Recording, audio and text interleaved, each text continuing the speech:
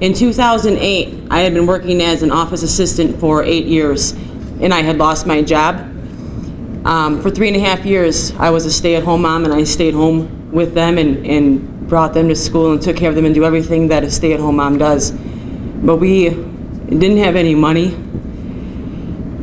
We didn't have any money, and I didn't have a way to provide for them. So a man came back into my life 24 years later after we had met in middle school, and he had enrolled at Gateway, and the more we talked about it, he mentored me, and I chose to go back to school for my children, to give them a better future. So I enrolled in the office assistant and the administrative professional program. I will graduate in May with my technical diploma. I will graduate in August with my administrative professional associate's degree, and I just added the business management program on because I am not ready to leave Gateway.